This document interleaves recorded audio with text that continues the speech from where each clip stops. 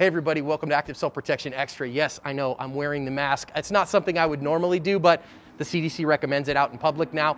And so I'm trying to lead the way a little bit with some hygiene and keep everybody safe in this crisis.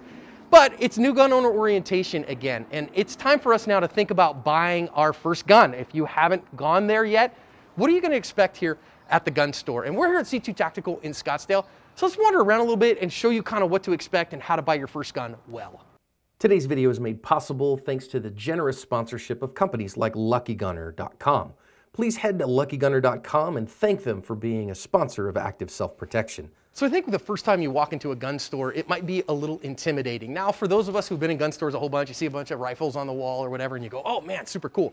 But you know, if I kind of pan over this way, this could be intimidating if you are a new gun owner. But I'm telling you, even before you bought one, for most part, when you walk in, if you say, hey, I'm new to this and I need some help, the employees are going to be really helpful.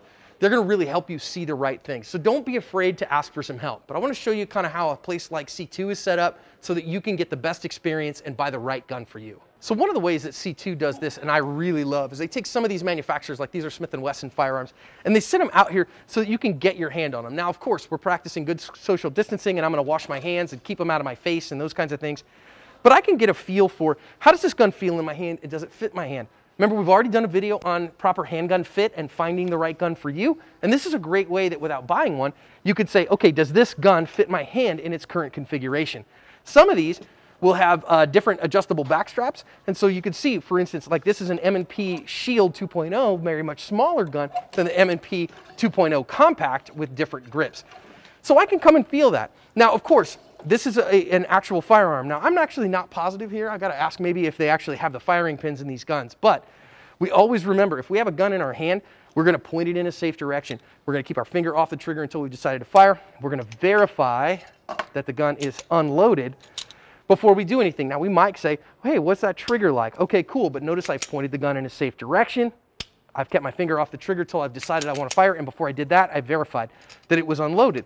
So make sure that you're following the rules of firearm safety all the time when you're pointing, when you're picking one of these up, because if not, you're gonna wave it around. Now, if your gun store doesn't have one of these, they're in a case behind the counter. Might even look like some of these and have them in there. And if you said, for instance, these are CZs here, and you said, hey, I really want to put one of those CZs in my hand because I've heard they're good guns, they are. And if I said I really wanted to do that, you just ask one of the employees and they'll get it out of the case for you. Now, once you've picked maybe 2 or 3 that you think this one might work well for me, now it's time to come to the range. Now, of course, here at C2 in Scottsdale, they have a beautiful indoor range facility. But one of the things that I love about it is that in a lot of these indoor ranges and even some outdoor ranges have a sizable rental case. And the beauty here is I don't have to buy a gun hoping it's right for me. I can then look, feel a few, yeah, I think so, and then rent them. And in a lot of places, they'll have an awful lot of the guns that are for display or for sale. They'll have them here available for you to rent. Now, the cool part of that is that when it's time for you to rent one, a lot of times if you rent a gun, then they will apply that rental price towards the purchase of the firearm if you choose to purchase it. Now, they're going to make you shoot their ammo when you do that. And that's reasonable because they don't know where your other ammo's coming from. So they want to make sure it's quality ammo and all those things. So a lot of times for insurance purposes and whatever, they'll ask you to shoot their stuff. But once you do that, then you can shoot that gun and make sure that it does fit your hand correctly, that the recoil is acceptable, that it's a good quality handgun. Now, one of the things that I do want to talk about when you walk into gun stores, I really want you to have done your own research ahead of time. And the reason for that is, when you're at a place like this, I know the employees and the staff here at C2, and they're really fantastic, and they really want to help you find the right gun for you. There are thousands and thousands of gun stores in America, and not all of them have employees at that highest standard. So I want you to go do some research, maybe watch the channel a good bit. Maybe go do a little bit of internet homework on what kind of guns are selling well, what are the features of them, and those kinds of things.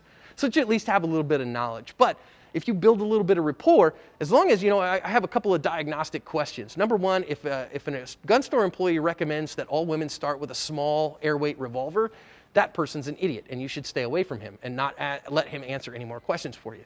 Secondarily, if there's a couple other things like that, but the biggest ideas is are they looking to help you find what's right for you? Most places, I think most employees, are interested in building a long-term relationship with you, so they're going to ask you what's the right thing for you and help you find that. If they're trying to push you in one direction without good reasons for that, those are some reasons that we go, I'm not going to listen to you on a whole lot of stuff. but hopefully you get a good employee like you get here at C2. Now, a couple things that you want to think about when it comes time to buy your first gun is you're going to probably buy more than the firearm. Number one, you probably want to buy at least a couple of extra magazines if they have them available. Number two, you're going to want to buy ammunition. And we talked about the difference between jacketed hollow points and full metal jackets. So you want to probably buy a little bit of both if they have them available.